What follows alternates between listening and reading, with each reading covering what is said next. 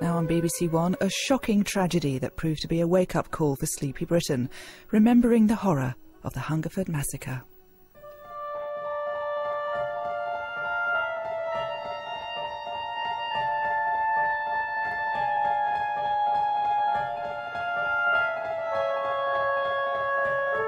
On a summer's day in 1987, a quiet English town became the victim of a one-man killing spree.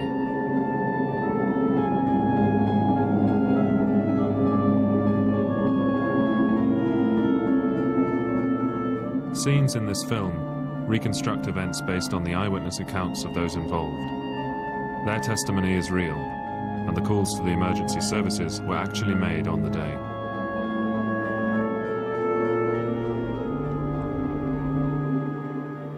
The driver is a regular, always stopping at the same pump and putting exactly the same amount of petrol into his car. Ian George is at the other pump. Someone pulled in behind me and sort of exchanged smiles. And he went to the back of the car. And I just slowly sort of togged up and got ready to go.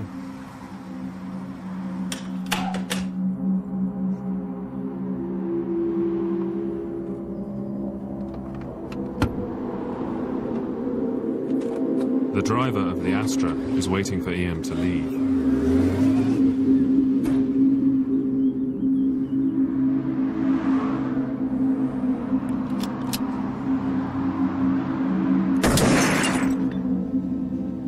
I heard a loud bang from behind me, so I looked back over my left shoulder. I guessed it was an armed robbery. I needed to call the police. It was only afterwards I realised how frightened I must have actually been at that point. No one else is aware of the real drama that is about to unfold. This is the start of the worst massacre in England.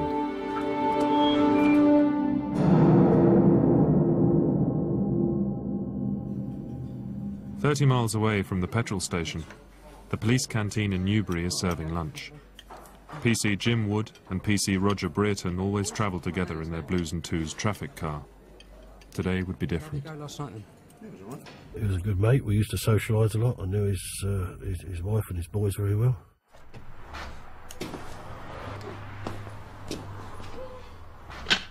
The gunman doesn't realise that the magazine of his rifle has fallen off. There is only one bullet in the chamber, and he's fired it.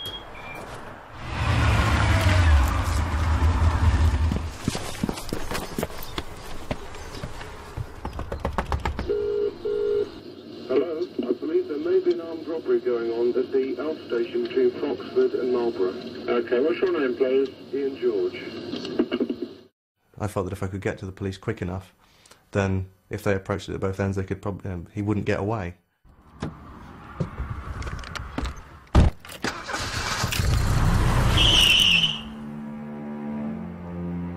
But Ian George's call comes too late. The gunman has left the petrol station and is now driving towards Hungerford. The call is relayed to Newbury Police Station. Jim, got a call there, Darren. What we got?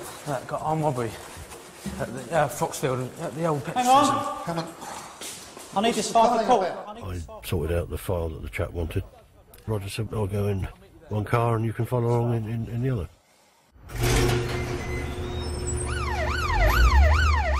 Roger Brereton and Jim Wood are told to find and intercept the silver Astra. What they don't know is that this is much more serious than an armed robbery.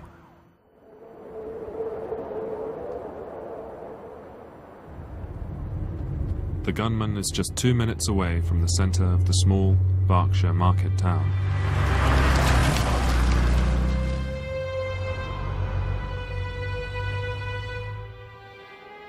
In the residential area of Southview, it's quiet.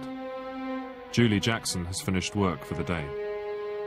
I got to the corner here and I met one person that I knew. We stood and had to chatter, and with that, Michael rang. came up round the corner. We knew he liked his fast cars, but not to drive the speed he was driving that day. It didn't seem to be his thing.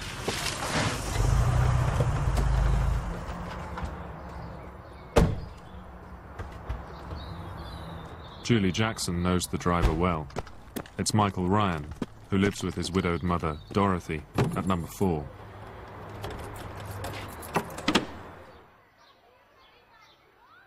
I knew Michael. He used to come into the house and, well, I was friends with my eldest boy. He was bullied, and instead of facing up to the bullying, he would back off. And so, therefore, he really did become a bit of a recluse like that. He didn't associate with too many children at all. If you look at the people who've been involved in similar kind of tragedies, then they do seem to have some characteristics in common with Michael. They tend to be loners, they tend to be underachievers, they tend to be people who develop an interest in fantasy because it seems an easier way of trying to establish a position for yourself. Michael Ryan's passion in life is guns, and he belongs to 2 gun clubs. All his weapons are licensed and legal. He's never been in trouble with the police.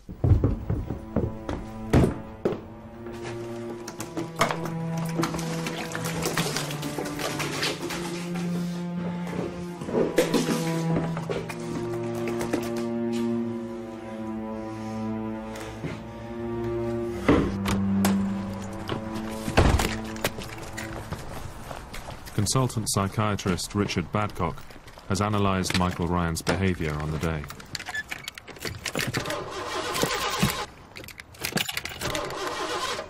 People have wondered if the car had started, whether events would have taken a different course. It's very unlikely that he would have done anything substantially different. It's possible that different people would have been shot, but the general course of events, I think, would have still have been the same. Ryan is setting out deliberately to kill. He is heavily armed with a Kalashnikov, an automatic rifle and a Beretta pistol. 2 doors down, Roland and Sheila Mason are in their garden.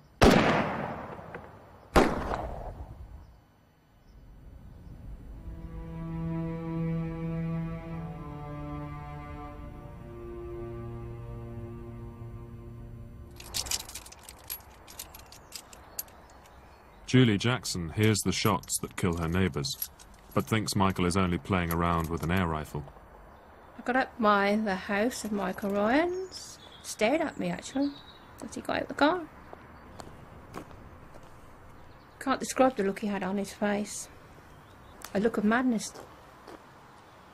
Ryan is stalking Julie Jackson, but instead of shooting her dead, he fires at the ground.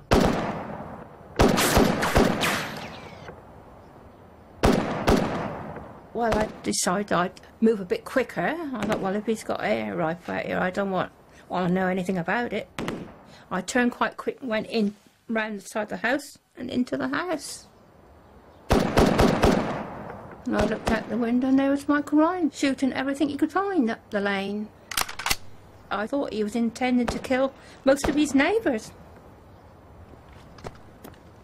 He chose neighbours as a group. I don't think he had sort of individual grudges. I think it was a general sense of frustration and anger and contempt for the ordinary life around him that he wasn't part of. As Ryan arrives at number 13, he aims at 2 teenage girls.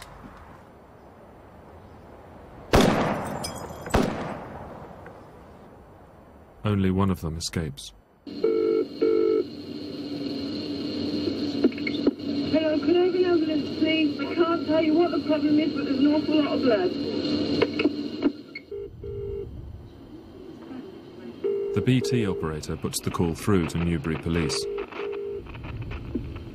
Because the system's so old, there are only 2 999 lines into the police switchboard. Today, it's going to be pushed beyond its limit.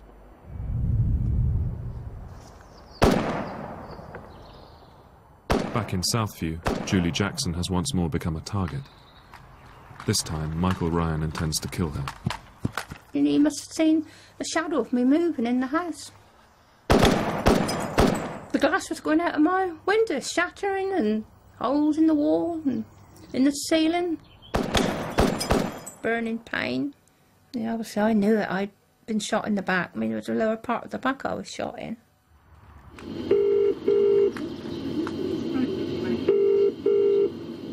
Police emergency. There's a gunman up here. He's going mad. He's petrified up here. Well, I'm shot anyhow. Right, who are you? I'm Mrs. Jackson. I'm dead too. There's an ambulance on the way. The police and ambulance service are both alerted by the BT exchange. As it was school holidays, we thought it may have been something to do with children playing with a gun, with an air rifle or something like that. All that we thought we were responding to was an isolated, simple shooting incident, nothing more than that. Adrian Coggins and Derek Whiting don't know there's a gunman with a lethal weapon on the loose. They are now heading directly into the danger zone.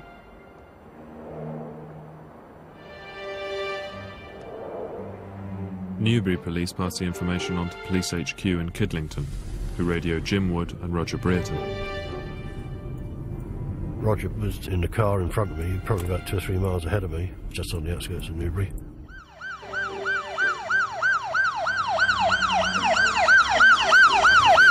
And a call come up saying that there's a bloke been seen walking down Southview in Hungerford with what was reported to be a rifle, and could possibly be connected with the incident at Froxhill service station.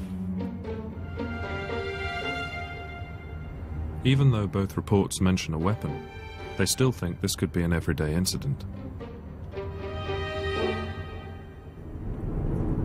Because of the amount of shooting, the pheasant shoots, vermin shoots, etc.,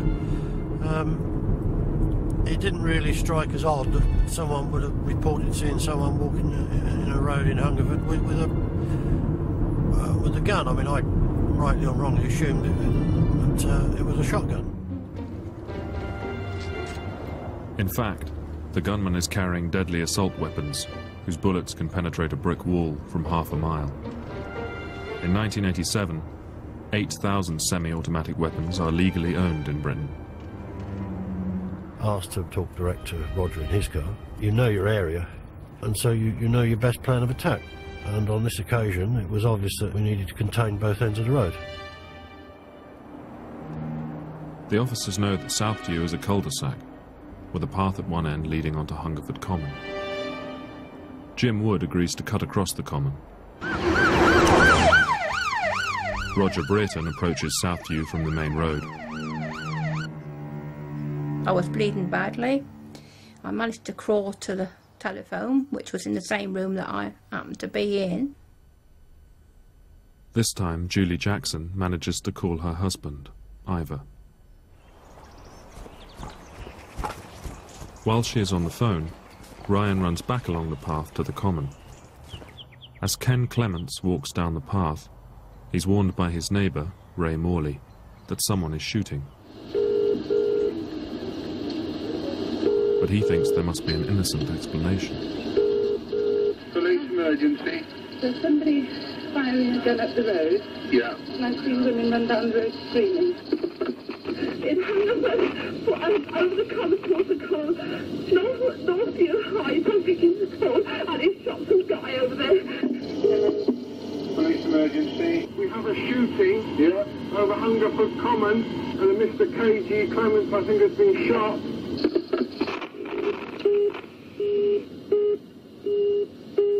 For the men on the Newbury switchboard, the scale of the disaster is becoming apparent.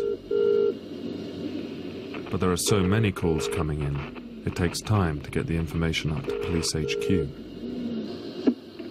Police emergency. This was just of huge proportions of the number of people trying to make 999 calls. You know, so many of them all at once. And when the calls are coming so fast, you can just imagine trying to handle that. this is the second time in the last 2 minutes. Could I have the police? Bear with us. As Roger Brereton drives towards Southview, Michael Ryan heads back from the Common.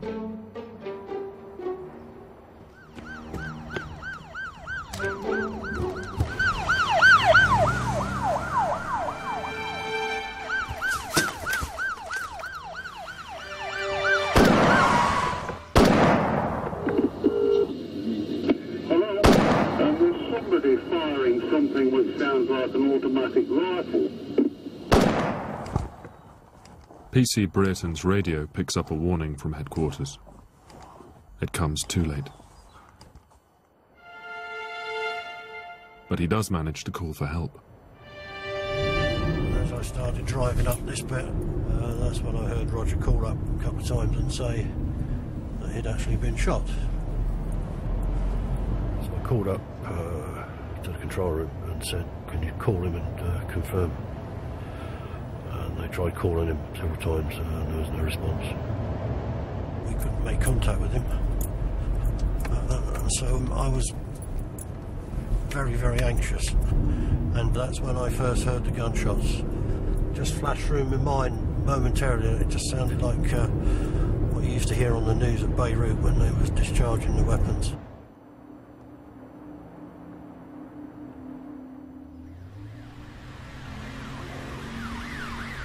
The first thing I saw was the body of Mr. Clements laying about 10-15 feet up the alley with quite a severe chest wound, and the young lad with him, which turned out to be his son. And then as I looked further down the footpath there, I could see Roger's car parked further down on the road in Southview, and as I watched, I could see the guy there with his camouflage suit on, and he got a handgun and he was firing, walking around the patrol car firing into it. Ryan systematically empties both the Kalashnikov and his Beretta pistol into the police car. He fires a total of 23 bullets. Don't know how to describe it really, just disbelief. I suppose a little bit of terror. You know, I don't think, in all honesty, since that day, a day goes past when sometime or other you don't think about it. Reflect on it and think, could I have done something different? And I lost a good friend here. Very good friend.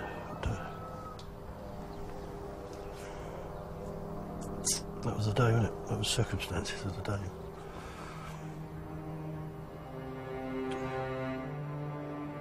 Jim Wood calls for full armed backup. It's routed to police headquarters in Kidlington, 40 miles away.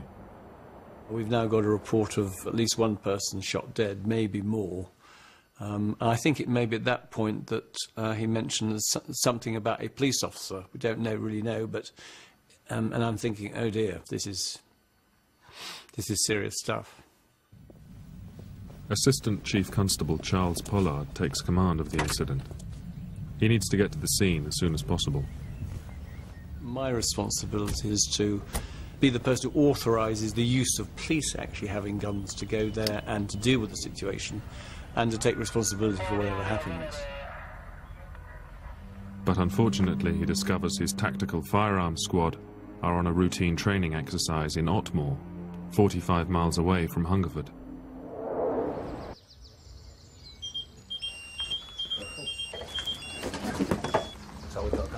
We're on, boys. That's it, guys, we're on. Yeah.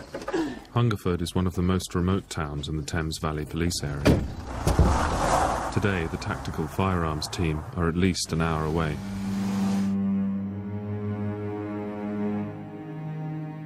Charles Pollard monitors the police radio for more information on the gunman. So you're picking up bits and pieces and trying to make sense of it. And it's never with great clarity, but what was very clear was a police officer has been shot dead. That's very serious. That other people, at that time we thought perhaps just 2 or 3 others had been shot, probably killed. That we don't know who's done this, but it's someone with a rifle and maybe other guns. That person is on the loose, but we've got no firearms people to respond to them anyway. So it's a very, very frightening scenario to be going into. Unknown to Charles Pollard, there is armed help closer at hand. Police weapons instructor Ernest Holloway was also listening in on the police radio when he heard Roger Brereton's call for help. And then I heard, Roger, 10-9, 10-9, I've been shot. They were his exact words. I mean, if it had been a complete stranger, it wouldn't have hit so hard. But Roger, say, being a neighbour and a friend, yes, it was a shock. And my immediate reaction then was, get down there. Ryan started walking down the alley towards us, and he stopped, and we sort of made eye contact. See him walking down there now, yeah. PC Jim Wood now becomes a target himself. And he lifted up his Kalashnikov to the waist and just fired it towards us. He's incredibly lucky. Ryan's Kalashnikov is lethal at 300 yards. Just like bees buzzing past you, either side of you. Then it sort of hit home. Christ, this bloke's firing at me. Time to go time. So we got in the car. Despite the risk, Jim Wood drives across the common to warn some families who are picnicking that their lives are in danger. And I could see in me wing mirror as I went across the common, Ryan going right up the hedge line into that corner. I was sort of keeping an eye back the other way to see where Ryan was, and whether he was holed up in the hedge or gone through, I don't know. I decided that we needed to set up a roadblock to stop any other vehicles coming onto the common. But Ryan is not taking cover in the hedge. After firing at the police car, he moves off. The chance to contain the gunman slips away.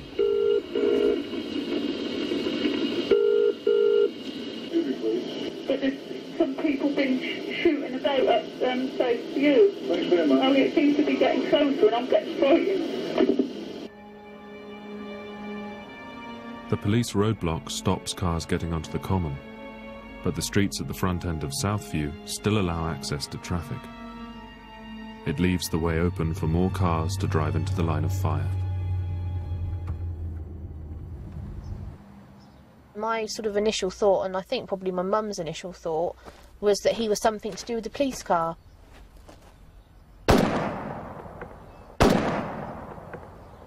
The bullets came through the bonnet of the car and into me there in my thigh. He then moved over to that side of the vehicle towards my mum. She was just completely covered from head to toe in glass, and she'd been shot in the left shoulder. It was just such an intense, sharp, burning sensation. I think the ammunition that he was using had run out on us, so Mum put the car in reverse and we rolled backwards down Southview. Even though Alison Chapman is bleeding heavily and their car is in serious trouble, they escape before Ryan reloads. The people were hit in the car, but the lady drove off. But there was her daughter beside her was lying actually on the seat. Yeah, okay, thank you.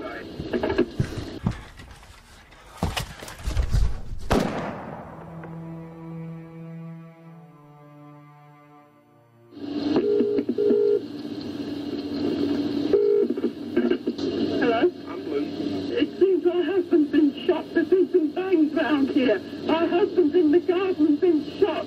For God's sake, hurry. And you say your husband's been shot? Yes, I'm trying to get to him. I don't know what's happened. He's 84. Oh, well, I'll go out to him. He's moaning. Okay.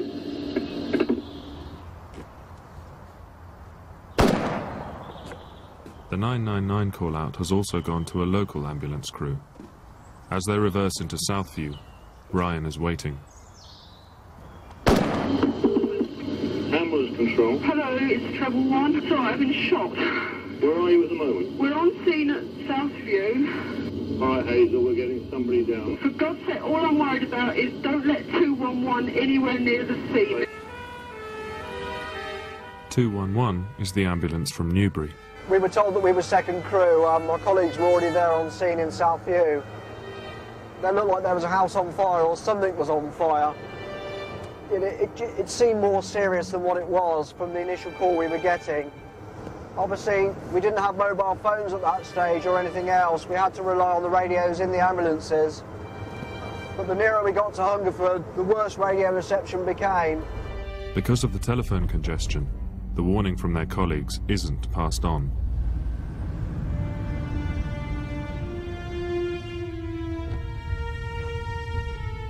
Ryan's mother, Dorothy, is also driving towards Southview, on her way back from a job interview. Events like this never arrive out of the blue. Something would have happened immediately before the event. Might have been his mother going for a job interview, because that would have changed the relationship between them.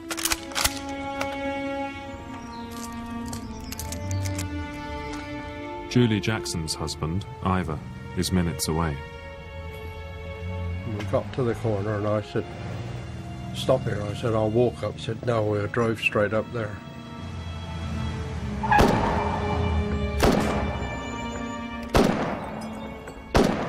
All hell let loose. Bullets was coming in from the left-hand side of the car, which I was in. That's why I said I'm lucky to be alive. And I must have had a ricochet off of something to come back into my ear, because I was coming in that way, and they went in that right ear. It's frightening. You just sit there and shake, don't you? You try to curl down as best as you can and get out of it, but you couldn't. That was it. As Dorothy Ryan reaches the bottom of her road, her neighbour, Mr. Noon, flags her down. Stop, Dorothy, stop! Hold on, wait! But she accelerates past him. Her son is expecting her. She doted on Michael, and I think she tried to give him everything that he wanted. But the fantasies that Michael developed, things like Michael being engaged, or the story that there was a rich colonel who had taken a personal interest in Michael, he probably cast them so as to make his mother feel better about him. And of course, once you embark on that, it gets quite difficult to get out of. And not necessarily a tragedy is waiting, but something is waiting. You know, some sort of crisis is going to develop.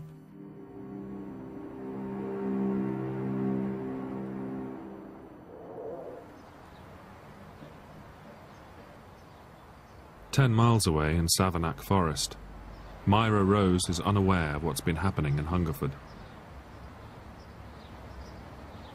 I just sat down with a book, and these two little kids came along.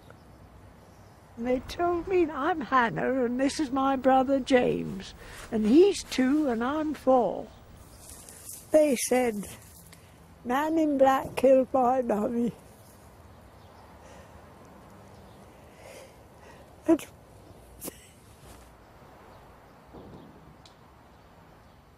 And we're going home. I know where I live. It's the house with the blue door. Now, you know, what do you do when the kid says that to you? There's one thing I know. I knew I wasn't going to let them go, and I had one in each hand. It seemed such a horrendous story. It didn't seem true. And I thought that they were playing hide and seek with their mother. That's what I thought. I took them back to a party who were picnicking, and we stayed there until the policewomen came along. Police from the Wiltshire force find an abandoned car. The children's mother is discovered 30 yards away. She's been fatally shot. Now there are 2 manhunts underway by Thames Valley and Wiltshire police. They have no idea they are pursuing the same suspect. When Michael Ryan stopped at the petrol station, he was on his way back from Savernake Forest. The choice of a young lady who was enjoying family life, I think that was deliberate. He was trying to get back at life for robbing him of the chance of having a similar relationship himself. The Assistant Chief Constable is still half an hour away from Hungerford. Headquarters pass on some disturbing information. Because his guns were legal, ironically, we can find out what he's got.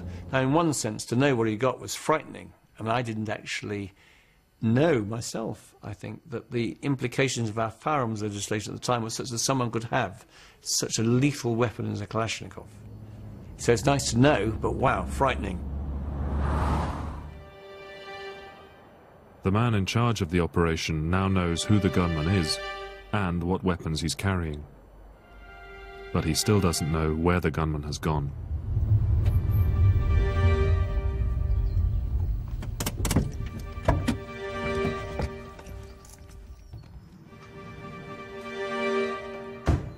I was still conscious at the time, and then Mrs. Ryan came walking up the road, and she said, "Oh, not you as well, Ivor," because she couldn't do a lot for me, and then went on the road and... Michael! Michael, stop it!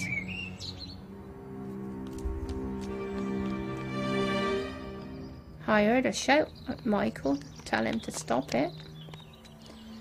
But obviously he'd done so much damage then that he just turned on her.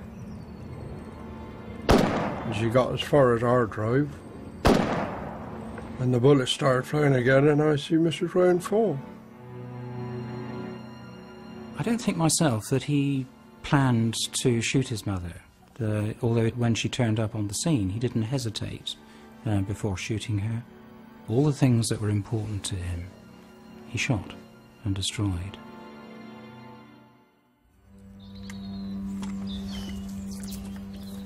Killing his mother slows the pace of the shootings. Ryan moves away from the built-up housing area and onto the playing fields. He chose that route deliberately, and I think that was probably part of a process of calming himself down.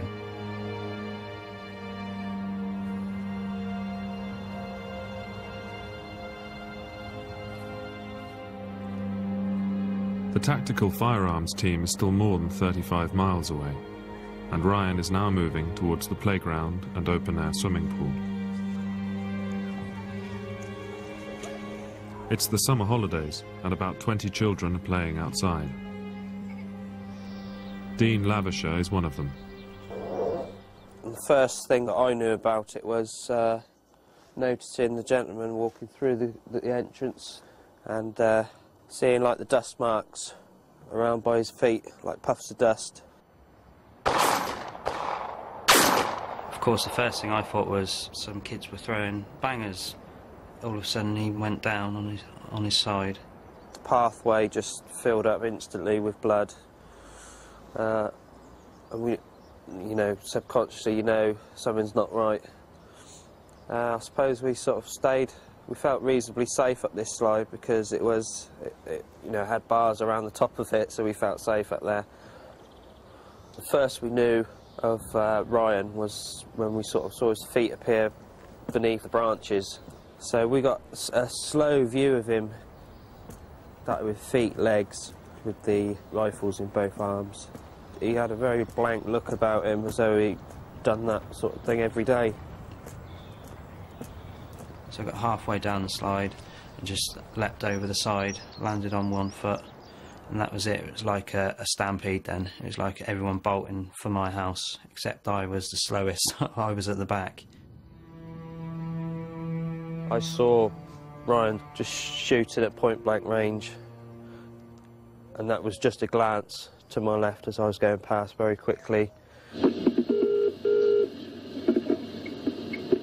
Cameron? Yes, can you come out to have a sprinkle? What's the problem? It's an emergency, someone's just been shot. Yeah, who are you, please? Dean Lavisher. What's your phone number, lovey? No. Yeah. They put the phone down, I'm afraid. Ken Hall lives in the house next to the swimming pool. I could see Ryan walking down with a gun on his shoulder. I didn't say anything to him because, no, I guess I was possibly scared. Ken can also see the local taxi driver, Marcus Barnard, on his way to pick up a fare. As he came down in his taxi, I looked at Ryan, and Ryan up with his gun.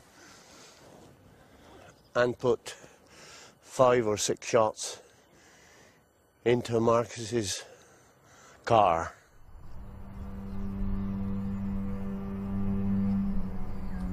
I was thinking, this is unreal. This can't be happening in Hungerford. It just can't be. I then saw Ryan. This is what always gets me. I could see Ryan then take the gun down, look at it, and he had a look of, it was a frown, I can recall that. A look of disbelief. I can see that. It was either the gun had jammed, he run out of bullets, or what the heck am I doing? And with that, he literally threw the gun down. And I got to about here, and then Ryan turned round quite quickly, and as he did, I saw he had a pistol in his right hand. He fired 2 shots at me, missed, and with that, I mean, I was like this. I turned and back into the pool area. I was in the window there, and I could see all the way down the driveway. And as Ken was coming back this way, I saw the bloke with the gun. He turned and went back and picked the gun up. I was scared. I was screaming at him to get back indoors. I could see Liz in the bedroom, and I was literally screaming, get an ambulance, get the doctor, get the nurses, get someone to help. Yes, emergency, quickly, please. What do you want? I want an ambulance and the police again, quickly. There's a man going mad with a gun going down the road shooting people, and he shot the taxi driver. Ambulances have been called in response to the 999 calls. One of them slips through the police cordon.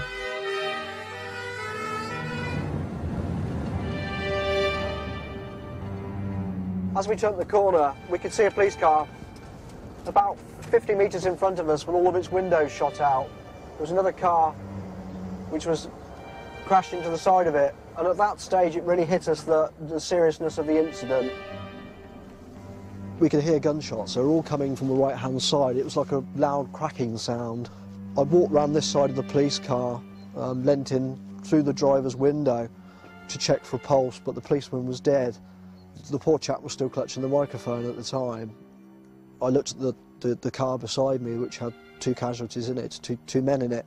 One was the driver, but he was dead. He'd been shot quite a number of times. I switched the engine off of the car and looked across to the passenger. I thought he was dead. He'd been shot in the head and the chest. Walked round the car and checked him for a pulse, and at that moment he woke up. Well, I thought I was gone, to be honest. I'd nearly give up hope.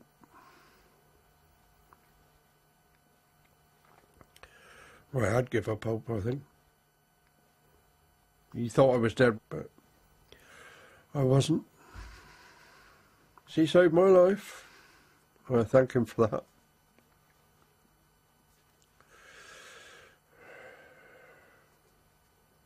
There was a lady laid here. She had been shot quite a number of times. She was dead also. It was Dorothy Ryan. There were 2 more people that had been shot in one of the houses in front of us. One was a young girl, the other was a woman. The girl had been shot in the legs. The woman had been shot in the back. The sight I see actually as I was going out to the ambulance was horrific. It was just like a war zone. I mean, a quiet place where we were living, you don't expect to see bodies around that we see that day. The only person who can stop the gunman now is another armed man.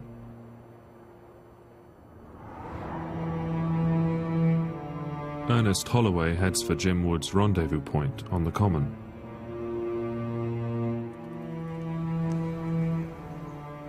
I heard 5 shots, very fast shot, bang, bang, bang, bang, bang. It was obviously a high-powered rifle. He now knows what he's up against.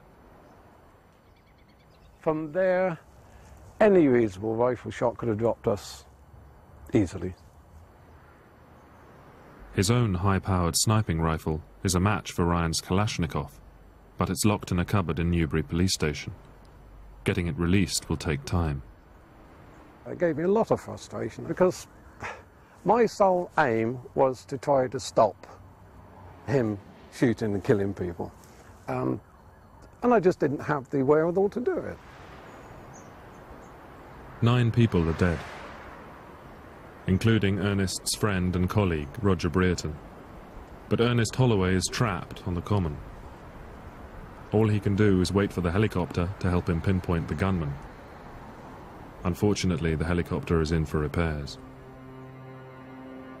While he waits, the gunman is stalking the maze of streets on the other side of the common.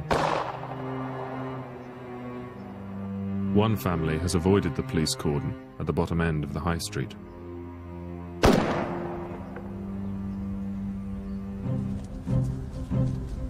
Kidlington HQ has drafted in officers from outside the area to man the roadblocks. They don't realise that anyone with local knowledge knows the shortcuts that will allow them to double back into the housing estate. Anyone who takes that shortcut today risks their life.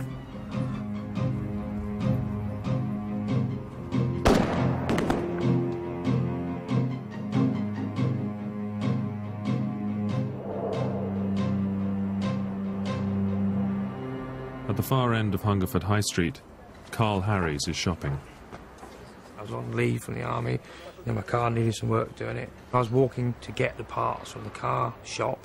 It was just an ordinary day. There was nothing different about it at all.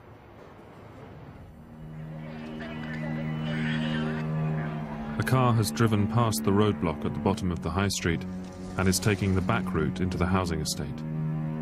Ryan is cutting down a nearby alley, shooting as he goes.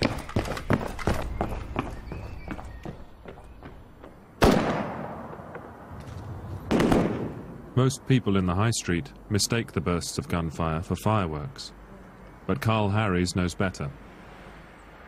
Trained in weapons by the army, he recognises an automatic rifle.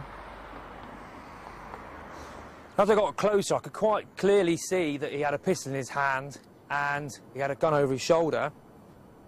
He turned around and he pointed the gun up towards the 2 houses here. And at this stage then I thought, you know, there's something obviously wrong. I remember backing into the hedge and just sort of staying there. Everything went completely silent. Okay, there was no noise, there was nothing. And I don't know how long that was for. It seemed ages, and my heart was going like mad and everything. Sandra Hill is now driving straight towards Ryan. There's somebody just down the road with a gun shooting at the junction of Priory Road and Salisbury Road. Charles Pollard finally arrives in Hungerford. Well, I'm just remembering the ball of ice in my stomach as we're arriving in this small town with what we knew at the time. We went straight to Hungerford Police Station to find that, first of all, it was all being renovated. My job is to try and set up a forward control point in this police station. So we've got one room at the back, hopeless, it's full of people, just 2 telephones, so I've got to commandeer a phone. The lifeblood of any operation like this is the communications, and normally you need about 3 or 4 different communications channels to deal with the huge amount of traffic. You need a command channel, you need an operations channel for your traffic cars and the people in the cordons, probably another channel for the local offices. You certainly need the capacity for people to talk together. You know things are happening, you know you're supposed to be in charge, and you just haven't got any information. You just haven't got a handle on what's happening. It's really pretty desperate. The police helicopter has been rushed out of the repair bay. I don't even really think the helicopter repairs have been completed. The helicopter pilot, so myself, was taking quite a risk. The idea was that if we spotted Ryan, they could put me down at a safe spot and direct me to where he might be so that I could go and try and deal with it. That was the plan. Ernest Holloway is still only armed with his short-range weapon, but is prepared to risk his life and take a shot at Ryan, even though he knows Ryan's Kalashnikov could down the helicopter from 300 yards. Just when he's desperate for an accurate sighting on Ryan's position, the communications confusion reaches a critical point. You know, we were going from one side of Hungerford to the other. So many different reports. If somebody was saying he's outside my door now, by the time they got through on the 999 system, and that got through to headquarters, and that got through then on the radio to us, completely out of date. So basically we didn't have a clue where he was.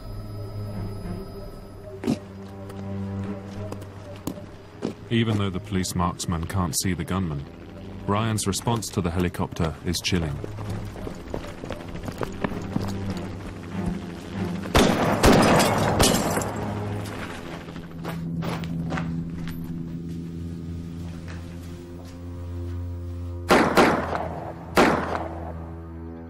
Further down Priory Road, Carl Harries finds Sandra Hill.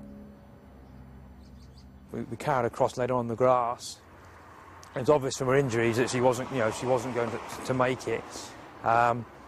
There's a house just over here, and I remember two old people coming out, and the lady gave me a small plastic-type car first aid kit. I remember thinking to myself, well, this is no good here, but thanks ever so much. The lorry came flying down the road like mad and pulled up. And I said, "What's going on?" And he said, "It's all hell when let loose up there. Someone's shooting." I decided to go up there and have a look, and if I could help, I could help. But Carl Harries has no idea what is ahead of him. Ernest Holloway's sniping rifle has arrived. He now has a weapon to match Michael Ryan's. My shooting ability against him, I would have backed myself 100 times out of 100. This might sound boasting, but I have never found anybody that could outshoot me. But he still has no location for the gunman. All he can do is comb the area. I'm wanting to see Ryan so we could put an end to it all. If he fired at us when we're in the helicopter, at least then, by law, I was entitled to fire back.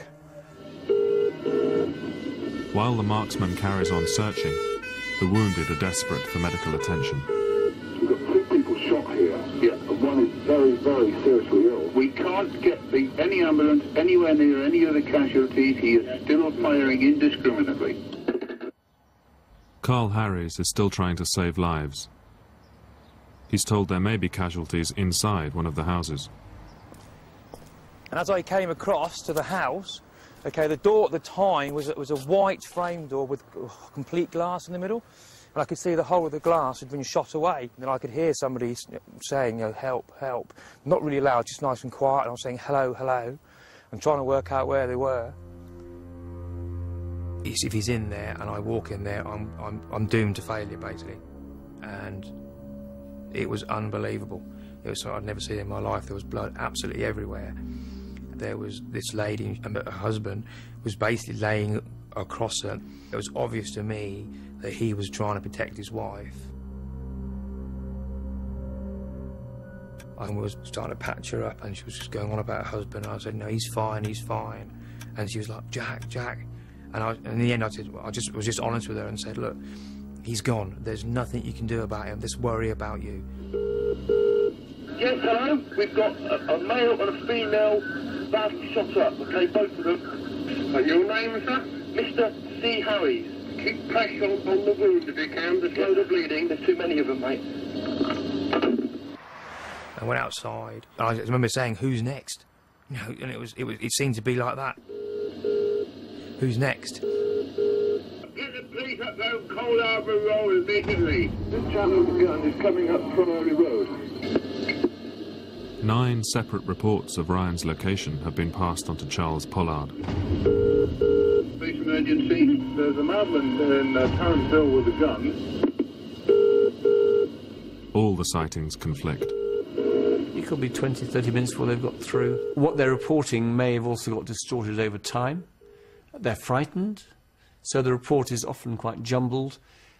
What you end up with is just a a myriad of bits of information. Hello? We have seen him go across the end of the Hungerford Road towards John Gaunt's school. John Gaunt. How long ago was that, please? 4 minutes, 5 minutes. 4 or 5 minutes ago.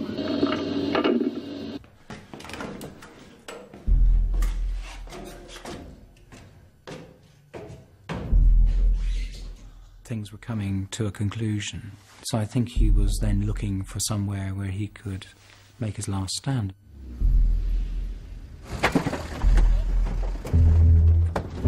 At 2:15, the tactical firearms team arrive in Hungerford.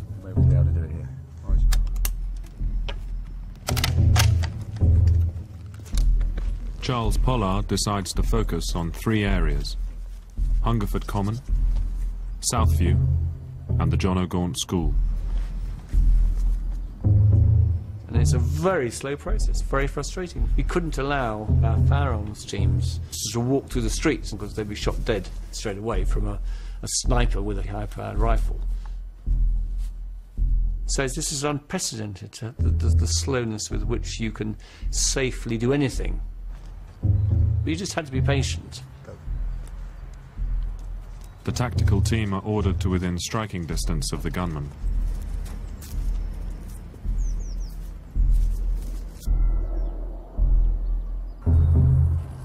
Ken and Liz Hall watch as a group of armed police make their way towards their house.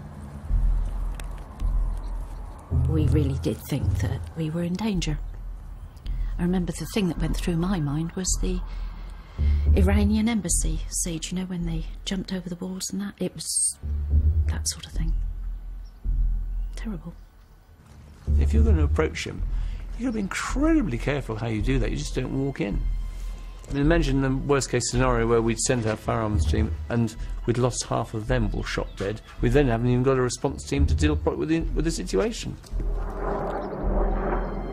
As Ernest Holloway flies over the John O'Gaunt School, he realises he's being shot at.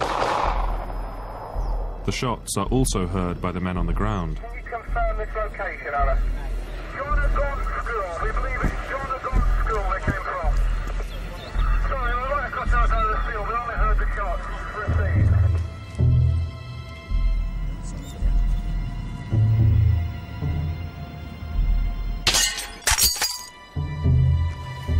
I've confirmed visual. Confirmed visual. The sweetest news was the fact that we know it is one gunman, he is in the school, and we have him contained. You can then see the end, which is critical. Just after 5 o'clock, the police hear the gunman's voice for the first time. Mr. Ryan, can you hear me? Yes. You're surrounded by armed police. Do exactly as you're told and you'll come to no harm. Do you understand? Yes. What weapons do you have with you, Mr. Ryan? One 9mm pistol and ammunition. Their strategy is to talk Ryan out of the building without any more shots being fired. I also have a grenade. Mr. Ryan, do not come to the window with the grenade. Do you understand? Yes. Mr. Ryan, I want you to leave all your weapons in that room. Do you understand? My pistol's tied to my wrist with a lanyard. I have 1 round of ammunition. And what comes through is a sense of being lost, a sense of confusion, a sense of wondering himself what it was all about. I must know about my mother. I will try to find out about your mother. Just bear with me. She's dead, isn't she? That's why you won't tell me. I think I counted 10 references to asking about his mother in tones of urgency, you know, demanding to know how she was. And yet clearly he knew she was dead. I didn't mean to kill her. It was a mistake.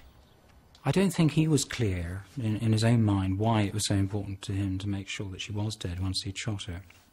Possibly it was an expression of the particular kind of closeness that he had with his mother. What are the casualty figures? I don't know. Obviously you shot a lot of people. Hungerford must be a bit of a mess.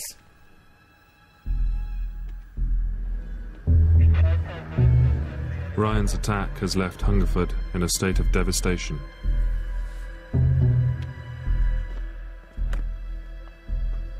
It's funny how small things stick in your mind. I remember seeing a police officer with a tin of red paint painting circles around the shells.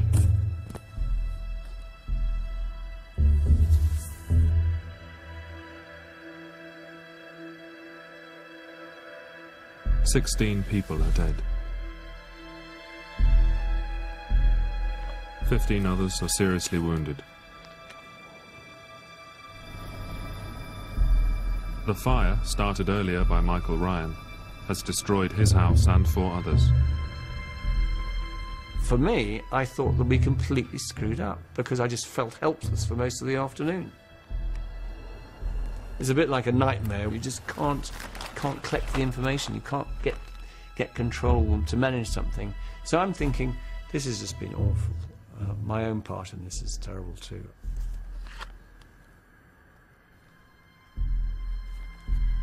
It's when I arrived the next day and they told me what had happened because of the complete communications problems, and that I thought, actually we did okay.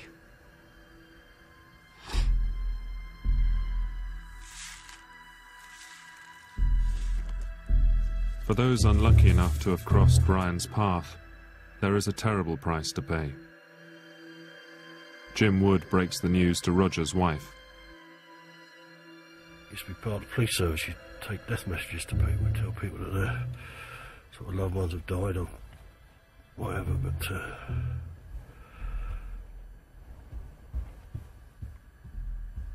that was just bloody awful.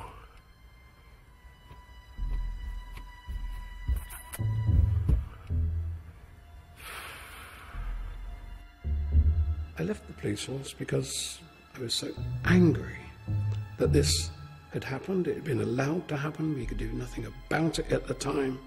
A year later I had a breakdown and I wanted to get away. Ivor Jackson has never returned to the home that he and Julie shared for 21 years. There's too much happened around my doorstep, I'm afraid. No, I couldn't go back there. We've had some terrible times. But I mean, we're together, that's the main thing.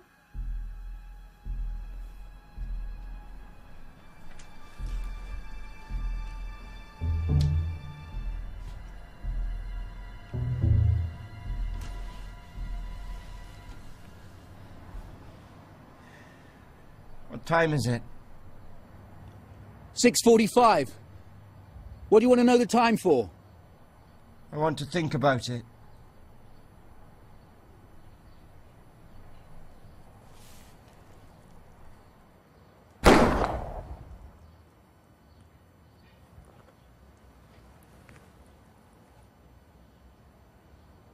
Mr. Ryan!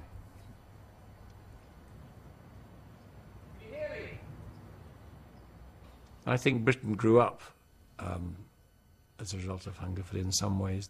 The realisation this could happen in a market town, in fun-loving England where we don't have guns, where the police aren't armed. That changed policing and in one sense it changed society forever.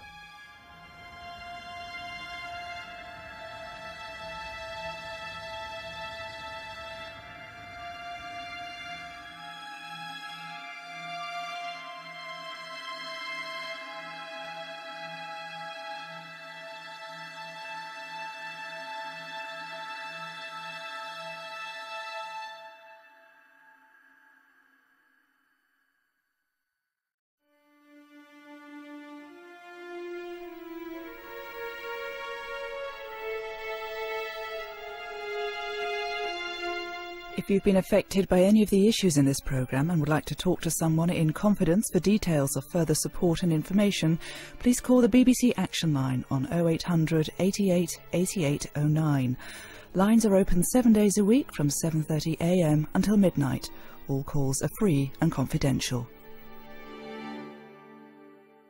She just hit me with her fist and just punched me across my face on my cheek. Someone to watch over me after the news.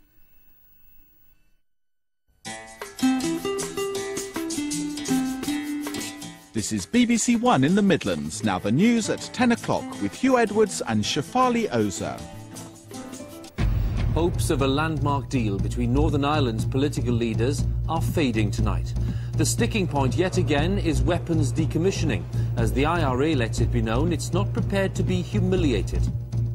The IRA will not, as I've said before, submit to a process of humiliation. We'll have the latest on the talks on the eve of a Prime Ministerial summit in Belfast. Also tonight, the BBC is to cut 3,000 jobs. The money saved will go into new programmes. Fishermen are warned, cut down the catches or stocks will collapse. And Arsenal are cruising through to the next stage of the Champions League. And here in the Midlands, a woman's arrested by police after a teenage girl was killed in a hit-and-run accident. And a new boss at Molineux. Is Hoddle the man to take the Wolves back up?